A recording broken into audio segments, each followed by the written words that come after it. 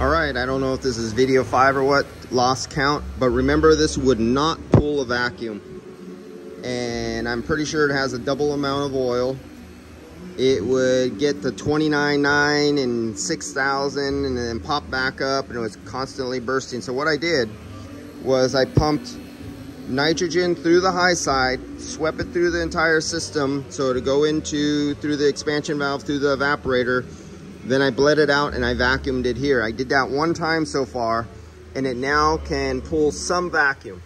As you can see right here, we have 1,220, where before we couldn't even pull or hold a vacuum. So I'm going to do it again, 2 more times actually. I'm going to sweep nitrogen through the high side. Low side will be off. I'll get it up to 0, 1, 2, 3 psi, and then close the high side and then bleed it out the low side and then vacuum it again and get down to about this point. It'll probably go a little lower right after that. And I'll keep doing this.